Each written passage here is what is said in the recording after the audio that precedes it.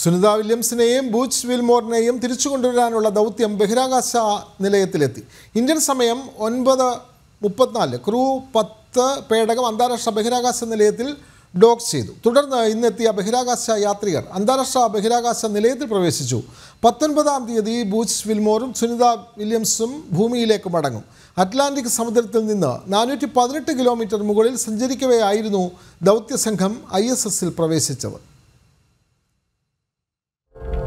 ഇന്ന് രാവിലെ ഇന്ത്യൻ സമയം 9:34 ക്രൂ 10 ദൗത്യം ബഹിരാകാശ നിലയത്തിൽ ഡോക്ക് ചെയ്തത്. തുടർന്ന് 11:11 ഹാച്ചിംഗ് പൂർത്തിയായി.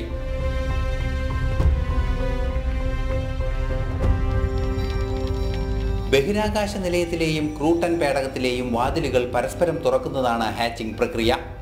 പിന്നീട് ചെറിയൊരു ഇടവേളയ്ക്ക് ശേഷം ക്രൂ 10ലെ യാത്രക്കാർ ബഹിരാകാശ നിലയത്തിൽ പ്രവേശിച്ചു. Onishi, the first Crew 10 astronaut through the hatch,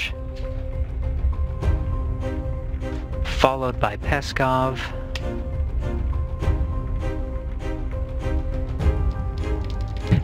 Nicole Ayers, the first of the Fly's newest class of astronauts to enter, and last commander of Crew 10, Anne McLean. Sunitha വില്യംസും മറ്റു ബഹിരാകാശ നിലയത്തിലെ ശാസ്ത്രജ്ഞരും ചേർന്ന് പുതിയ അതിഥികളെ ആഘോഷത്തോടെ സ്വീകരിച്ചു. The bell has been rung. Alexander Gorbanov the first through. Next up is Crew 9 Commander Nick Hague. ബഹിരാകാശ യാത്രയുടെ മുഴുവൻ കൗതുകവും നിറഞ്ഞ പ്രതികരണമാണ് ഇന്നെത്തിയ ശാസ്ത്രജ്ഞർ അന്താരാഷ്ട്ര ബഹിരാകാശ നിലയത്തിൽ നിന്നും നൽകിയത്. Annie McClain, Nicole Ayers, ടക്കുയ ഒനീഷി, krill Peskov തുടങ്ങിയവരാണ് ക്രൂ 10 ദൗത്യത്തിലെ യാത്രക്കാർ. Hey, from the bottom of my heart, thanks to our families, friends and our colleagues from all the partners, SpaceX, NASA, CSA, ESA, Roscosmos and JAXA for preparing us and making it possible for us to get here. And we are so excited to now be officially part of the Expedition 72. Thank you guys. ബഹിരാകാശത്തെത്തിയ പുതിയ ശാസ്ത്രജ്ഞരെ ഏറെ സന്തോഷത്തോടെ സ്വീകരിച്ച Sunitha Williams വൈകാതെ മടങ്ങും.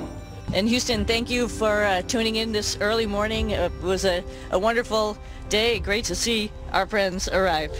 So thank you so much. 19-നാണ് Sunitha വില്യംസിന്റെയും Butch വിൽമോറിന്റെയും മടക്കയാത്ര schedule തയ്യാറായിരിക്കുന്നത്.